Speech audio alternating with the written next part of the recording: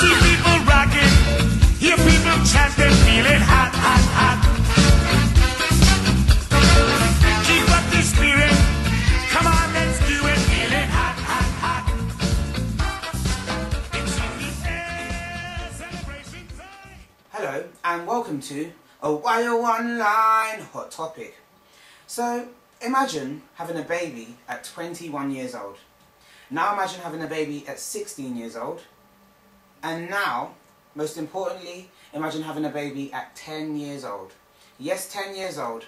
Last week in Spain, a girl gave birth to a baby at 10 years old.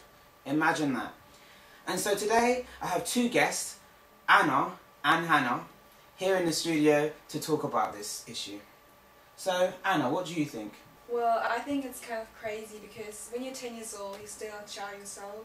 And when you actually get a child, when you're actually a child yourself, you kind of lose your childhood, you know. You don't really have time to hang out with friends or just do normal things you actually do when you're a child. So I think it's very crazy and bad, and it's probably not going to be a good future for the mother, for the young mother, yeah. Okay. So I think.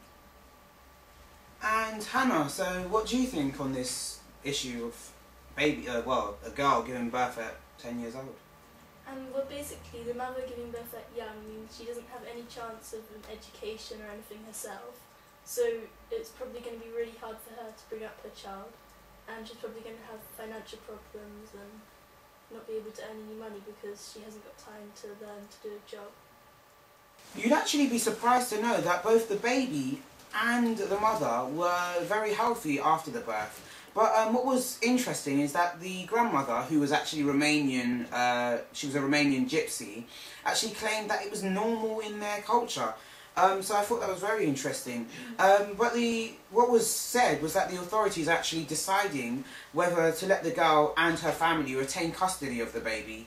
So Anna, what do you think? Do you think the baby should have been given to the family? Well, I think it really depends on the girl and the family.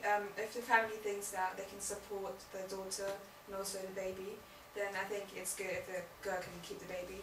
And also, if the girl thinks that she's ready for having the child, then it would be fair for her to have the baby.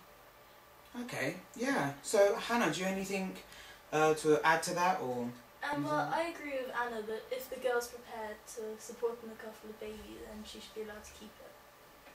Well, as you can imagine, all over the UK you can actually get advice on sexual health and pregnancies from a number of different places. But as you guys are specifically from Kingston, where would you go if you were, looking for advice? Well, there's actually a charity called KU19.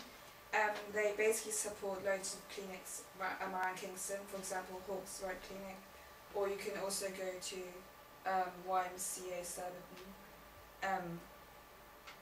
Okay, right.